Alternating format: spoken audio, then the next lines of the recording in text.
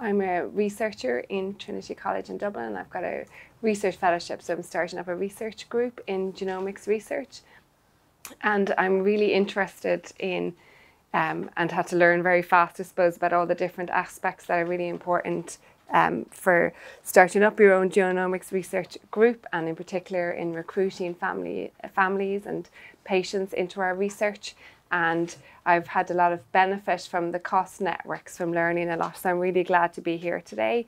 And I think we've ran some events with families recently, and everybody was really keen to be really involved in genomics research, but it was very clear that people were really keen to learn and to be involved, but that the importance of understanding genomics and genetics and genomic literacy is very key to make sure people really understand properly.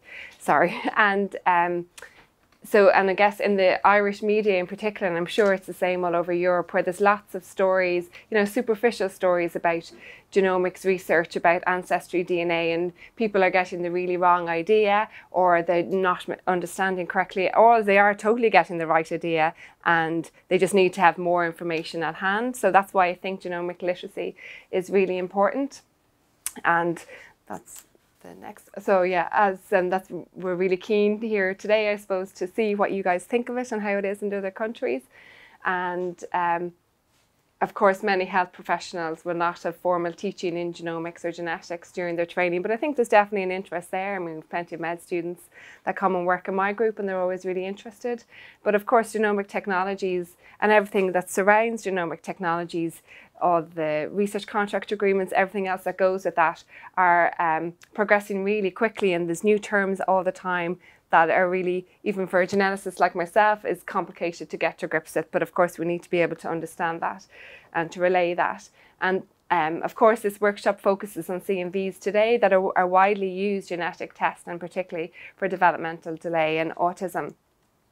And recently, a Canadian study showed, quite a small study, in that medical oncologists and had a low to moderate level of genetic literacy, but those surveyed thought that genomics research would really progress drug discovery and treatment within the next five years, and 42% of them had said they'd limited teaching in genomics in medical school. And while medical students were found to have a good understanding of basic knowledge, there's still a lot more work to be done. And while testing for CNVs in NDD and ADSD has become standard, there's still a lot of work to be done, of course. So today's job, what we're going to do is it's just a warm-up exercise, I suppose, to see what everyone thinks. So if you have the Slido app, you can either get it on your phone in the Play Store or App Store, or if you've got your laptop, you can just log on to Slido. Okay, so 16 people have answered. I don't know if that's... Yeah, perfect. Yeah. Thank you. So move on to the next one. So I'm going to stop that, and then we'll maybe just go on to the actual. So this then, you see there's another poll that has come up, and this is based on a genomic literacy survey that the University of North Carolina have developed and published on it. And they've shown really good reproducibility about it. These are the types of questions to understanding genomics. So if you can answer which of them aren't true, so you just click yes or no. And then the results are going to come up here, and then we'll have an idea then of how people think, or... So it's which are not true. Yeah, which are not. If it's not true. Yeah. Confusing, is it? Which one? So click the false statement. Yeah, correct, yeah. The false statement. I think there's only 7 of them. That's a hint. I guess the idea is just to start a conversation and to see that we all have knowledge, but some of it may be incomplete, and some things can be confusing.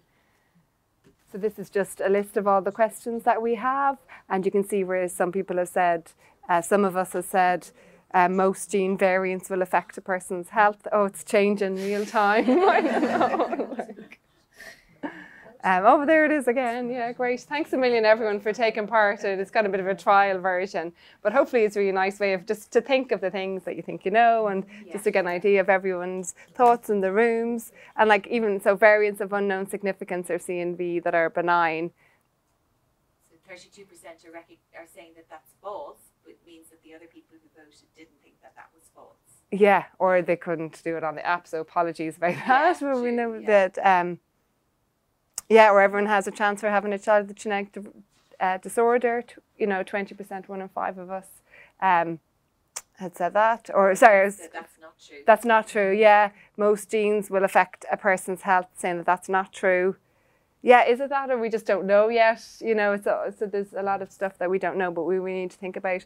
If a CMA test is negative, there's no genetic cause for the person's condition.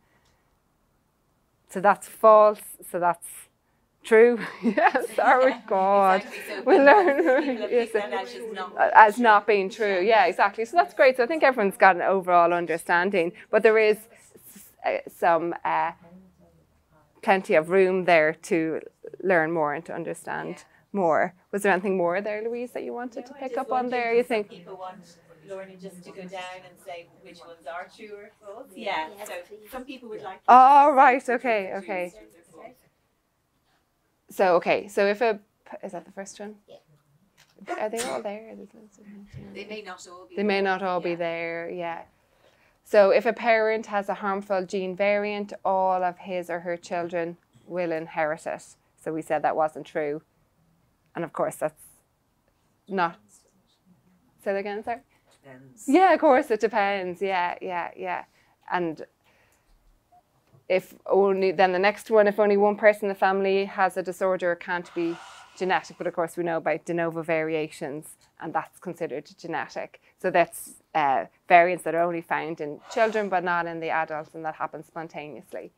Then the next question, 2 unrelated people with the same genetic variant will always have the same symptoms.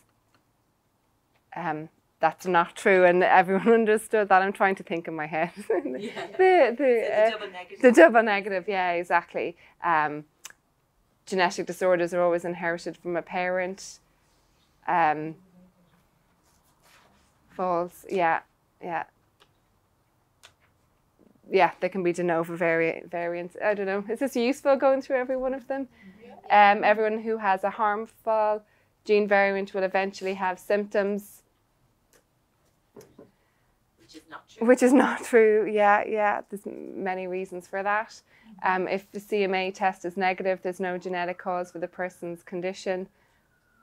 It's not fully comprehensive, the CMA test, so there's many other reasons. I mean, from my point of view, I suppose that's why we do whole genome sequencing as well, to be able to pick up lots of other genetic variants that wouldn't be able to be picked up in a CMA test.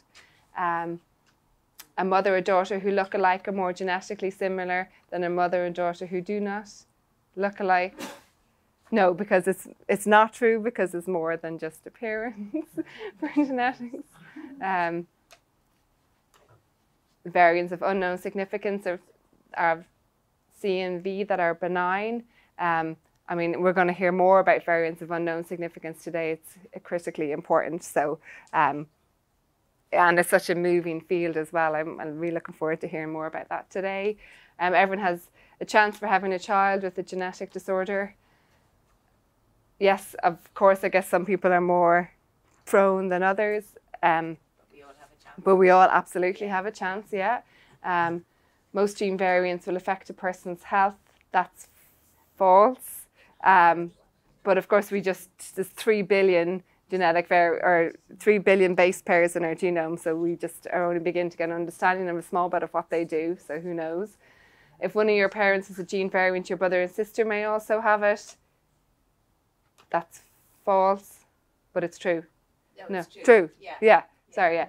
CNV cause silencing of genes in the region affected. That's false. Yeah. Yeah, because because it might increase the overexpression. Yeah, exactly. Yeah. Some gene variants have a large effect on health, of course, and others have a small effect. I should have more examples. And CNVs are structural rearrangements causing changes in the numbers of copies of DNA in a genomic region. Yeah. Louise is nodding her head. I wrote that question. Yeah. So you blame me for Yeah. Gene variants can have positive effects, harmful effects, or no effects on health. True, yeah, of course. Thanks. Audience participation. Yeah. Some gene variants decrease the chance of developing a disorder. True. Yeah, CNVs may be deletions, duplications. We'll hear more about that during the day. CNVs can be inherited or arise in an individual for the first time. Yes, gene variants that are identified today may have different implications in the future, absolutely. And that's what research is all about. And it's a moving target again. Is that nearly everything? Oh, and we've 20. Thank you very much for taking part. And if you want to learn more, this is the study on genomic knowledge scale, and it talks about the importance of learning about genomic knowledge scale.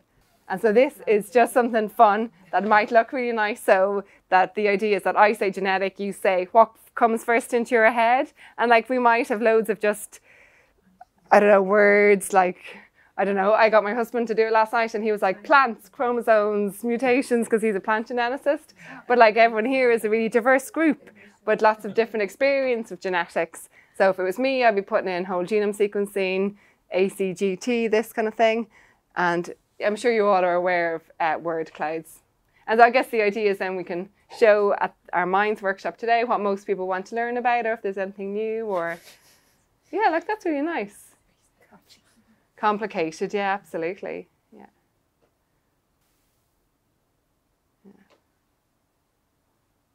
DNA. Yeah, variation disorder. Yeah, because people automatically think genetic, they think disorder, but of course, there's so much to learn about ancestry DNA and yeah, I guess so. Just, I suppose, briefly, if anybody wanted to let Louise and I know if the questions were too easy, if there were questions that were surprising or particularly terms that were misunderstood, to have a discussion about that. Or I was surprised at how badly I phrased the question. Oh no! Well, you can blame Langer. Yeah, so apologies about that. Yeah, no, I think actually it's interesting to see that it's slightly ambiguous when you're reading it like that. You know, yeah, you have to think, and because people ask questions in that way as well, so people want to know, yeah. I think my final slide was just, if you have any ideas that you think we could bring up today and we can talk about later, there's an ideas part of the Slido app. If you have any questions you want us to talk about, or say never use Slido again or anything like that, just let us know. Yeah, and in particular, I guess we're here today. Do you have any worries about feeding back variants of unknown significance? The kind of concerns that we have here in Ireland, but in all the other countries in Europe as well, and what kind of influence, of course, do you think testing for CNVs has had on your practice? So then you can, just in the ideas section of the Slido app, you can type in any little any questions that you have. So of course the first one, no, too much uncertainty. I mean, maybe we could just put up a few questions here and then after the talks discuss them again, because then people might have more information and more ideas. Yeah.